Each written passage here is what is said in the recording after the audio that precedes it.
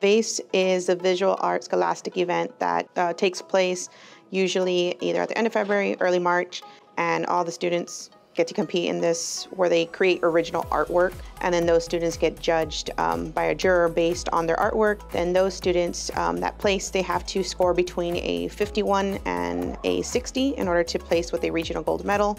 Those students then get re-evaluated with the judges to see if they advance from our regional event to the state event in April. The overall outcome, as a group of our 4 teachers here at Edinburgh High School, we took 51 students, and overall as a school, we had 5 students go to state. I think Vela did really well overall in VASE. We do have 3 students that are advancing to state in April, so the students that we did have compete showed a lot of dedication in their work. They came before school, after school work, during class to make sure that these art pieces were at top quality in order to go on and compete. My piece was called Roots. I used ink and I used an oil-based marker. It was about like growing into your identity, like personality, sexuality, into like myself as a person, I guess.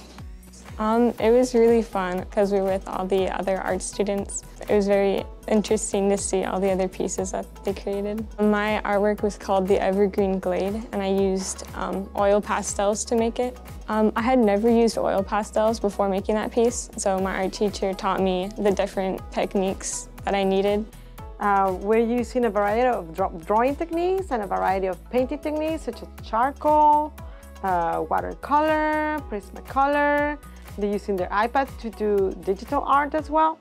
All the art students and the environment in the classroom is very inviting. It's a place to relax as well as to learn and improve their drawing and painting and sculpting skills.